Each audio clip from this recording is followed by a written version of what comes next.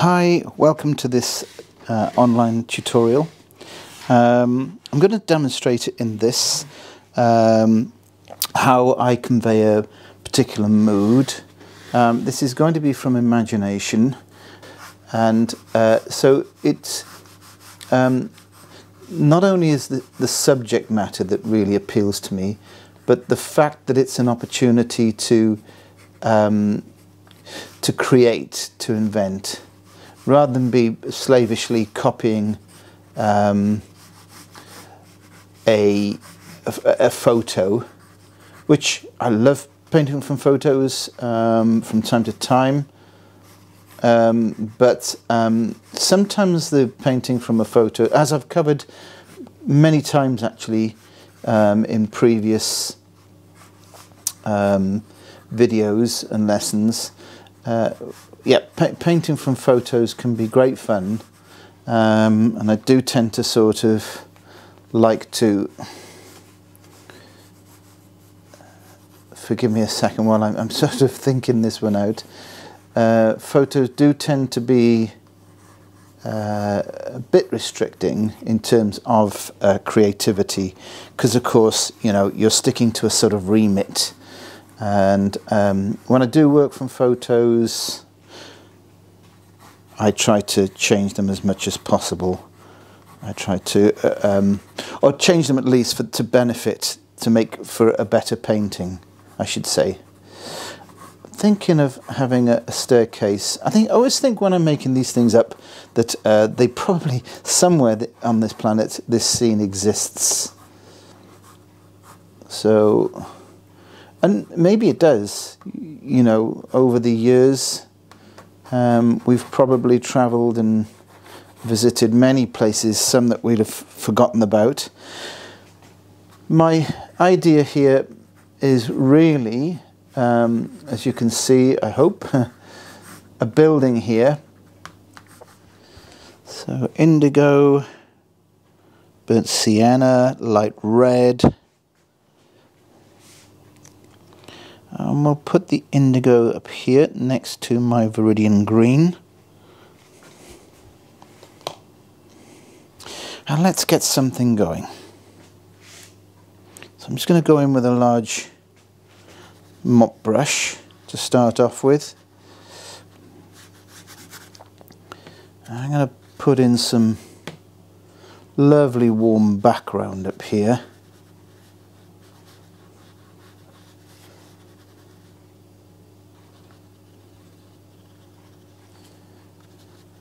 So there's a little bit of, I mean a really small amount of ultramarine blue, but mostly light red for that wash. Probably going to be using a few different techniques here. Let's get, I think of almost a sort of woodland in autumn.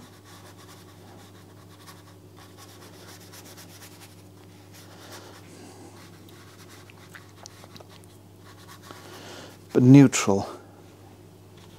Yeah. I want to create a neutral colour painting.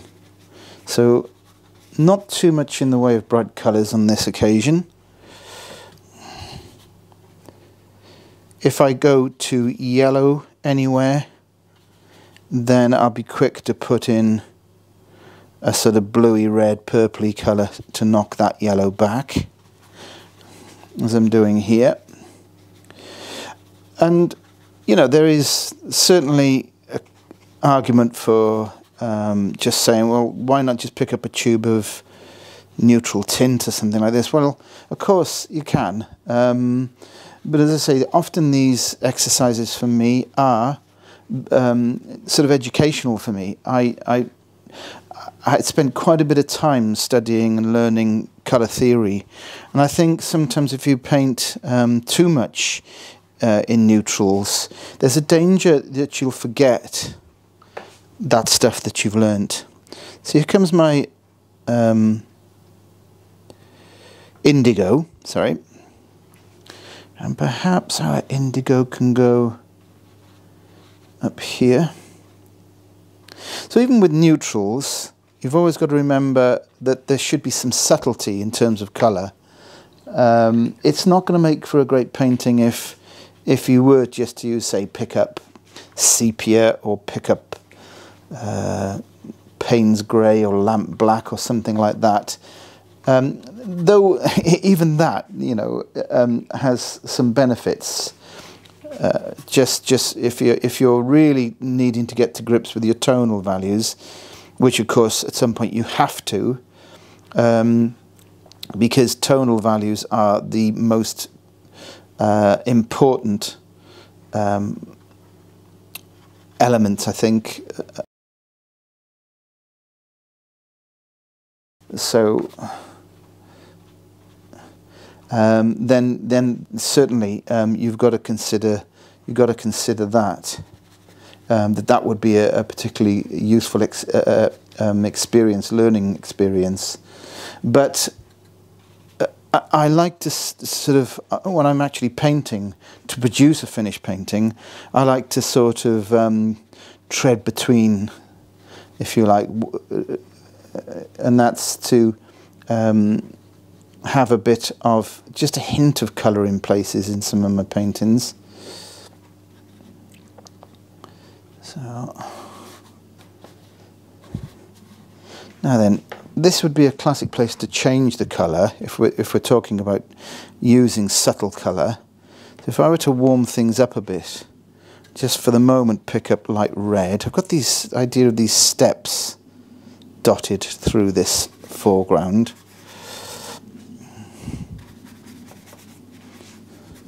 If I keep everything swimming with lots of paint, lots of water, then I sort of buy myself some time.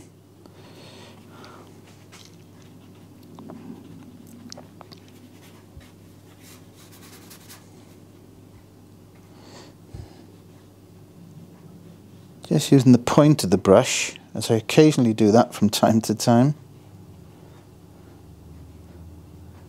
I tend to use the point of the brush usually when I'm nearing completion of a painting. So let's have a little bit more of that indigo. And perhaps that indigo can encompass, cradle, if you like, our focal point.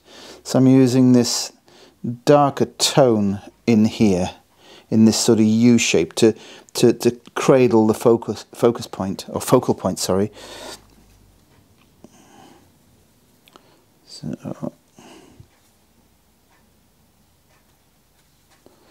So more of the same colour.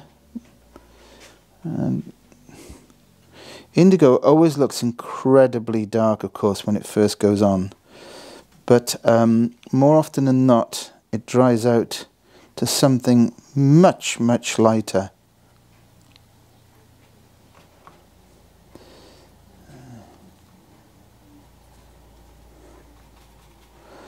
Just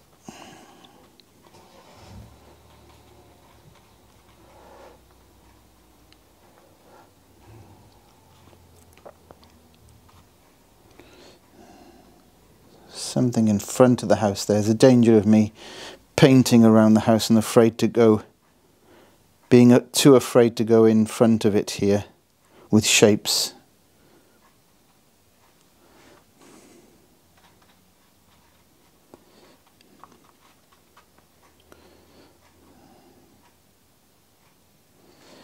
Okay, just put the brush down for a moment because I've got a lot of paint on the go here, and that's often a good time to consider other techniques, other tools. This is a scraping brush. Sorry, what am I talking about? This is a palette knife.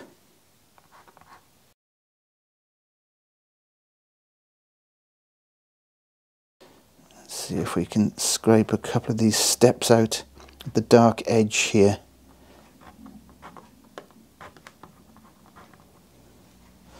Yeah. So is I've lost a brush. There it is. I'm going to do a little trick here of deliberately creating a cauliflower or runback. I'm not sure what you call them in your neck of the woods. I usually call them cauliflowers, things that our earlier years, I think years ago, used to be frowned upon, cauliflowers, but thankfully things have moved on in watercolour, and if you can sort of embrace those effects. So all I've done here is, while the paint was still very wet, it's a lot of paint in the first place, I dropped a bit of water in, just clean water. That does its own thing. In fact, just doing that sometimes is sufficient.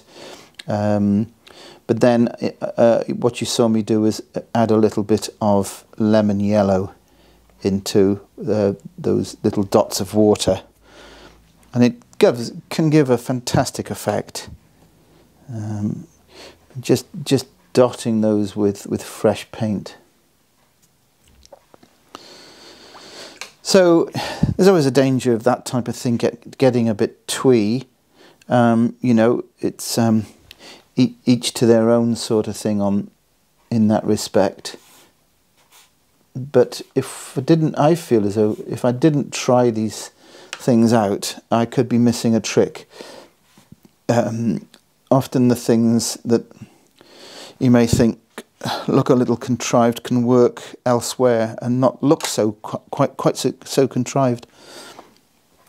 Okay.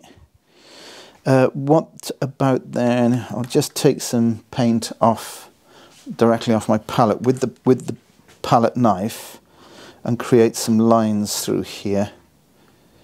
Perhaps in front of this property there's some sort of fence.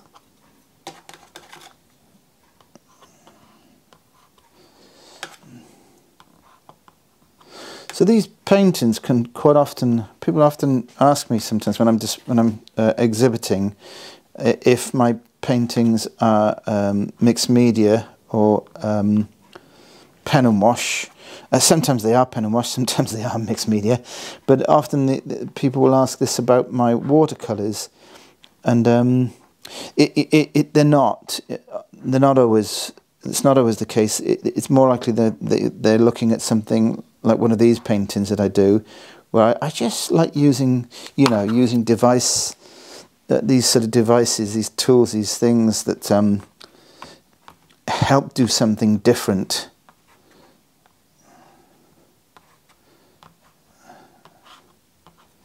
And yeah, so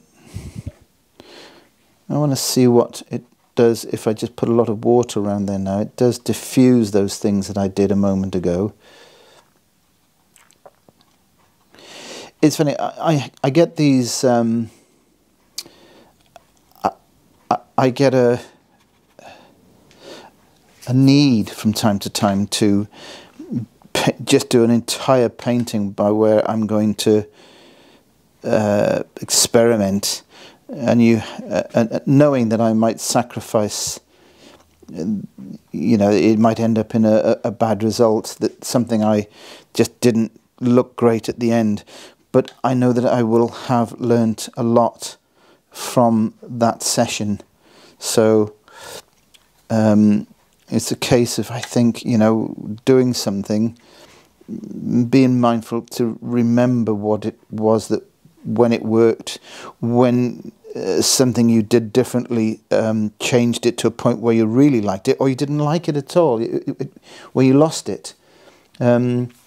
These things are really important, I think. These sessions are really important, because if we sit down thinking that every time we're under that pressure to produce a masterpiece, I think the very opposite often happens. It's it becomes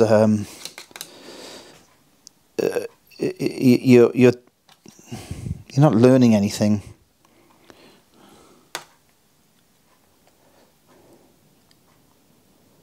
So let's just get across here with some further information. Now I think I need, in my head I want this path to diminish a bit as we go up the hill here towards the property. So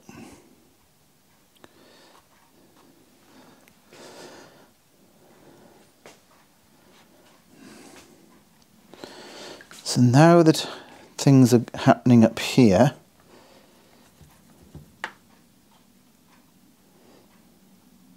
I think we've got to turn our attention to other areas of the painting just for a moment.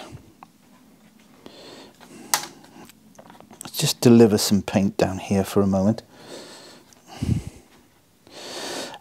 Yeah, going back to that thing about deliberately creating cauliflowers, I was a big fan, I remain a big fan of the late John Blockley, a British artist, and I just always remember thinking, wow, this guy's doing something very different, and with watercolor. And if you get a chance, check him out. Absolutely fantastic. It's personal taste, of course, but even if you don't like his work, his style, I think it's difficult to avoid the fact that he pushed things. Let me just put a bit of extra information in these places here.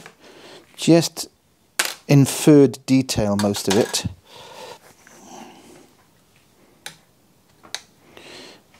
And of course his daughter is also a fantastic artist, Anne Blockley.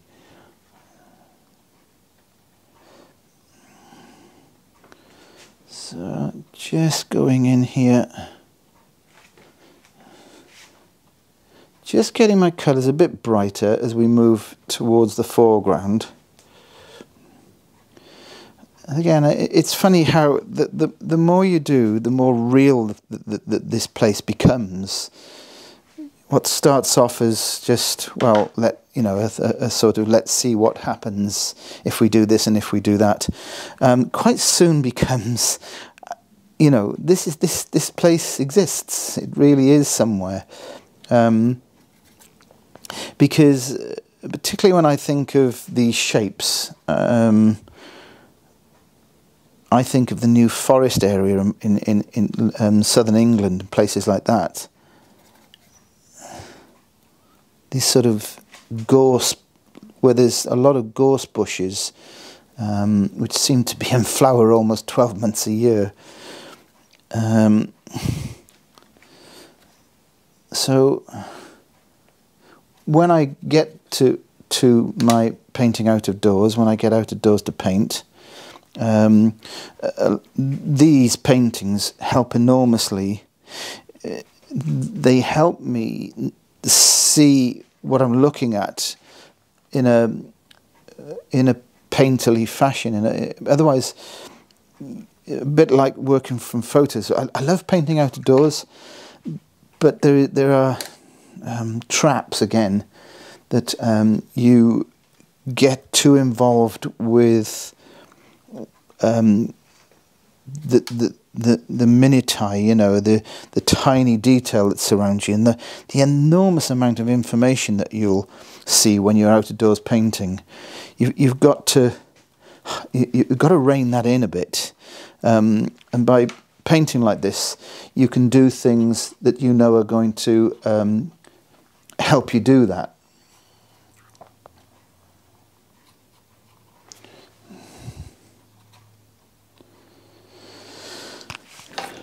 An imagination, painting by imagination, is just like painting anything. It's from any sort of source of inspiration. It develops with you. The more you do, the easier it seems to become. I know that I wouldn't have been able to do this when I started out. I'd struggle just to make something look representational. I'd struggle to make a tree look like a tree. I would struggle to make anything look convincing. But with perseverance and regular exercises, you do develop all these things.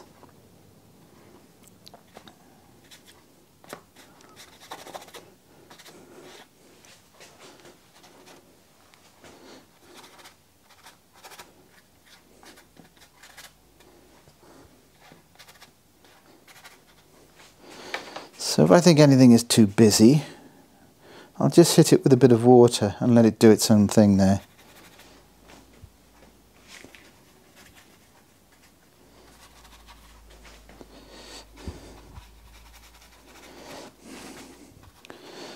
So I'm leaving the building to last because I'm okay with sort of buildings. You know, it's all the stuff that the more complex stuff like this that I want to make sure I've got right before I go investing. You know, I've got to get this right before I do that. That's the way I feel. Okay.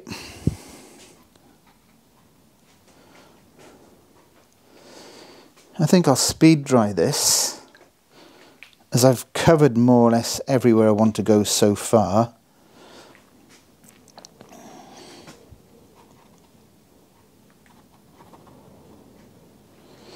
Yeah, I'll speed dry this, and then we'll look at our next move.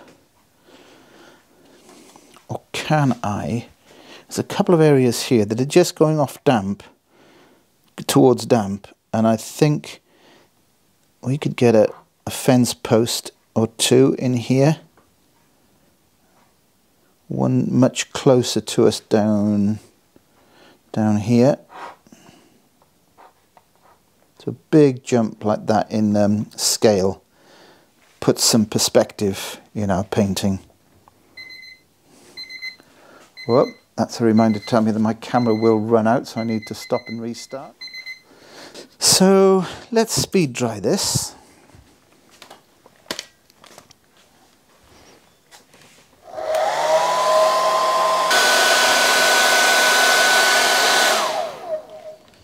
Okay, that is now almost completely dry.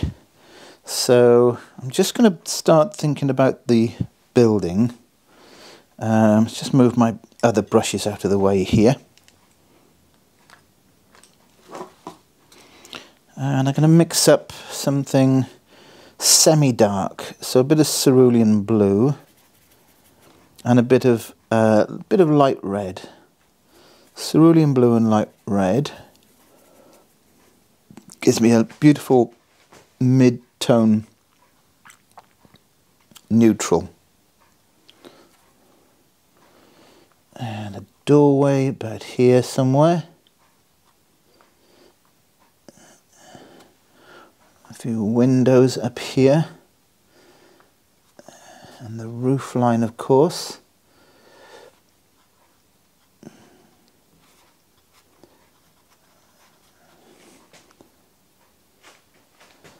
And we'll probably darken one or two of those bits of detail when we're ready.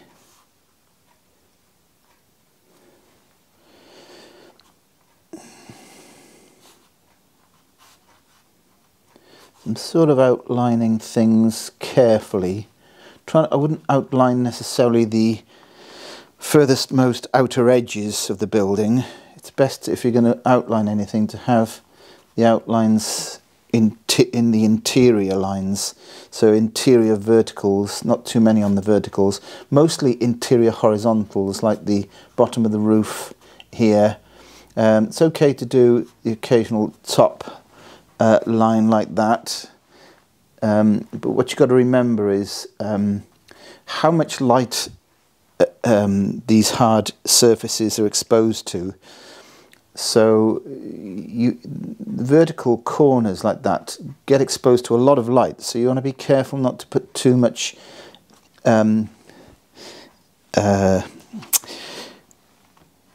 inference on vertical lines like that at the edges. Now I'm going to mix up a similar colour, but changing the two colours. Instead of using cerulean blue, I've swapped the cerulean blue for ultramarine blue, and I've swapped the raw sienna for burnt sienna. Sorry, I've swapped the light red for burnt sienna, and this will give me a darker mix. Just at the top of one or two of those doors and windows, I'll put that darker mix in, which just gives a little bit of depth and volume to those small shapes up there. And then I will add anything I think of interest that I think might work in this area. Because this is focal point territory, so it can be quite, within reason, you can be quite... you know, quite bold, so afford to be quite emphatic with some of these things. A couple of posts in this fence, slightly heavier posts in that fence up there. A few of these lines across the path again. One or two of these heavier lines on the path, sorry, on the steps down here. I tend to sort of warm up my sticky dark mix as I move into the foreground. These are just I'm just hinting upon the horizontals of the steps themselves in places.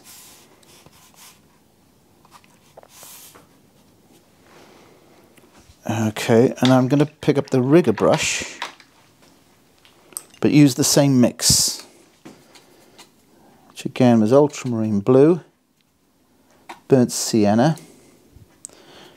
and if I want to go back to a slightly lighter mix, still quite a dark mix, but a lighter mix, then I'll use the cerulean blue with light red. So lines like this can really help sort of integrate the design, sort of popping through your foreground like this, just weaving their way through the foreground, maybe at the edge of the path, something like this, edge of the steps, lines that tell your viewer, guide your viewer up here to the focal point.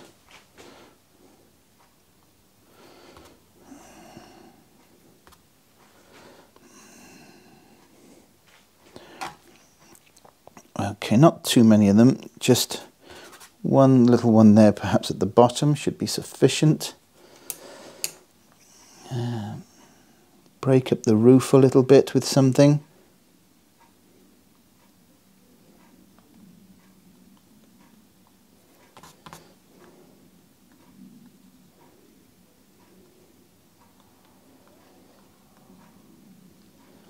Okay.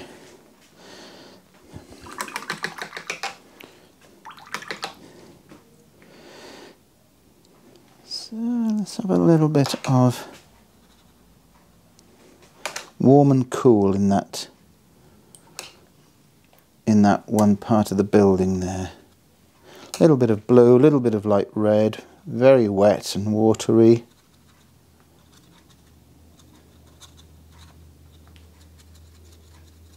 Just let this rigger brush dance around a bit.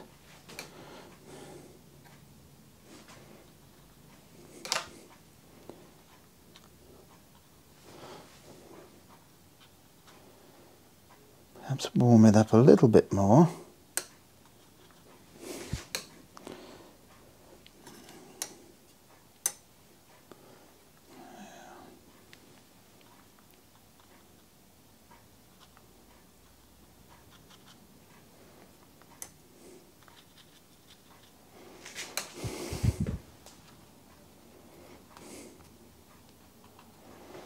Texture, I mean, that's probably what I'm thinking about more than anything else is texture.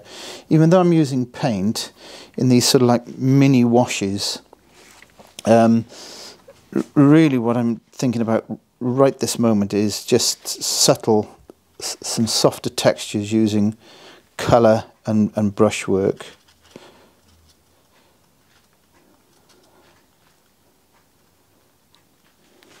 Okay, I'm going to dry this again because I just want to bring this painting to a finish now. I think we could probably warm up this roof before I do. So, I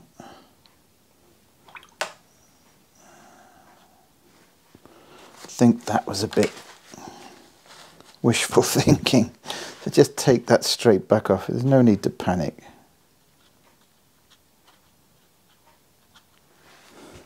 Okay, that's better.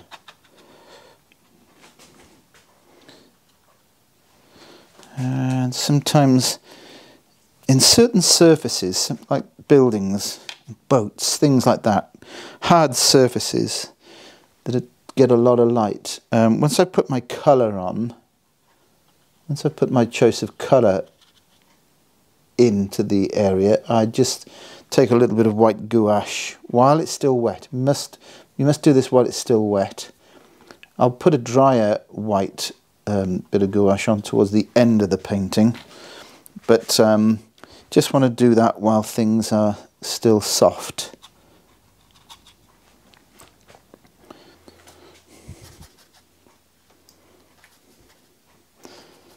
So what I'm doing there is really the weakest of weak paint. I'm just taking out whiter areas that I don't think are working. The bright whiteness down here is distracting us from this area here. So picks up some ultramarine blue, alizarin crimson, tiny bit of burnt sienna, and we'll shadow off.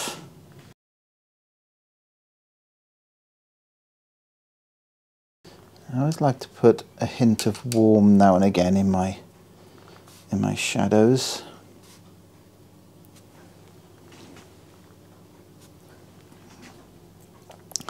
And then shadow under here,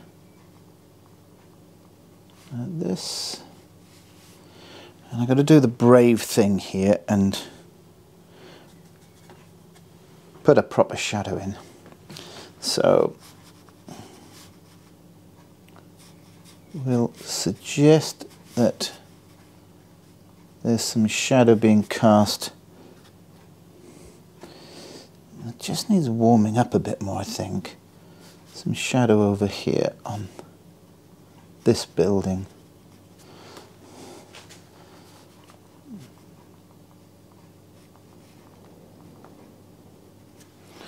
And imagine a tree over here that's throwing some shadow across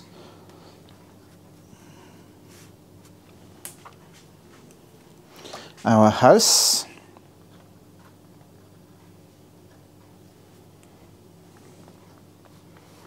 I think I'm going to be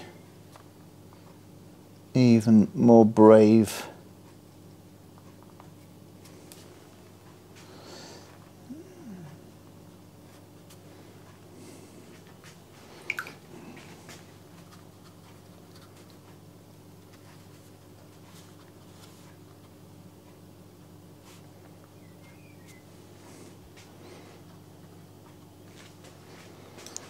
Right, I think what this calls for is a flat brush, some shadow across the midground,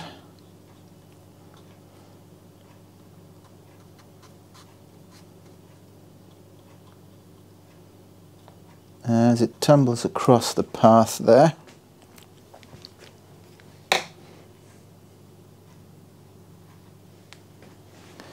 A little bit of warmth.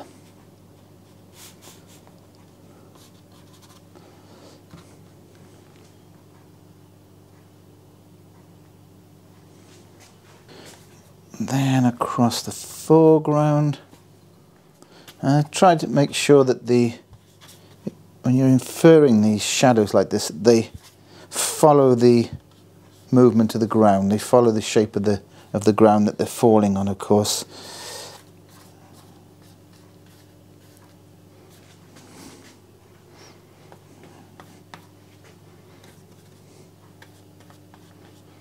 Something throwing a bit of shadow over here.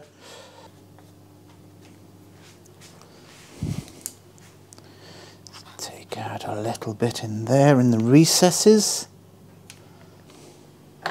Now I think I really need to sort of go to town on these few windows that we can see. So ultramarine blue and burnt sienna, and as dark as I can make it. So darken that window there, darken that window there, darken the doorway. Something darker at the edge of the roof.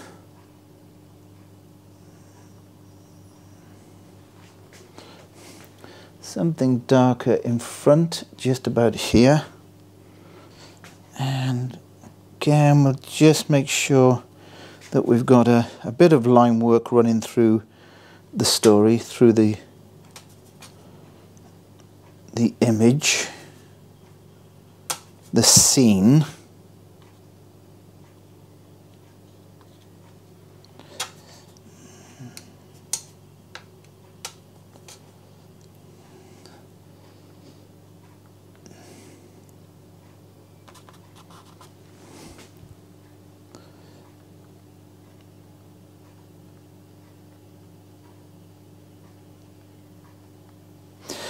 And I'm going to just dry it off.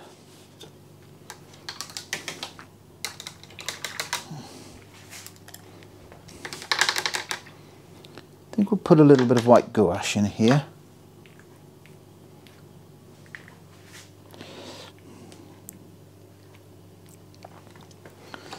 So I'll take my gouache straight from the tube. There's a lot of water in this brush before I push it down into the tube of my paint. And I'll just spatter in some atmosphere, some summery, airborne particle.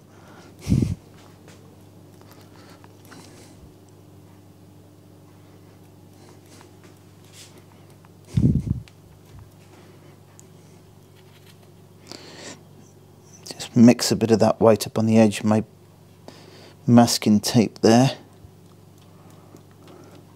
Make sure it gets into the fibres of the brush.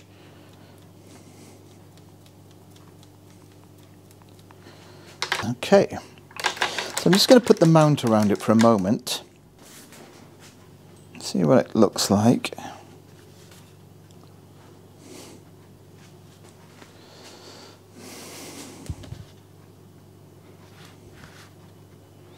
I think there's balance there.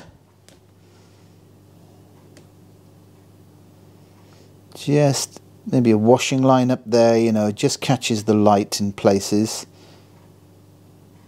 Just in the window, a bit of light. Across the top of the fence, there's a bit of light.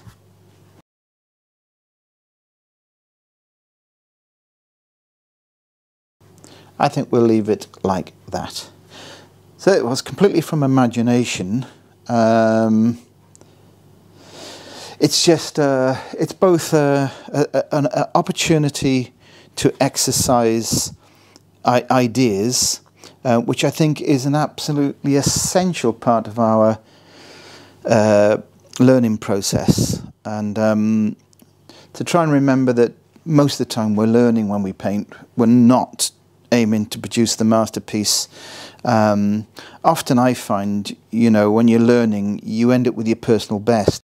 But I think if you put the pressure on yourself to, every time you pick up a brush, that you're under some sort of pressure to produce a masterpiece, or even, you know, just thinking it's got to be a finished painting, it's, you know, this one's going to go in the frame, then that's where things get a little bit sticky. if you can paint as often as possible, and have the attitude that everything you do, everything you paint is a practice session, then I promise you, your work will improve more rapidly than the former idea of putting that sort of pressure on yourself to produce something good every time you paint.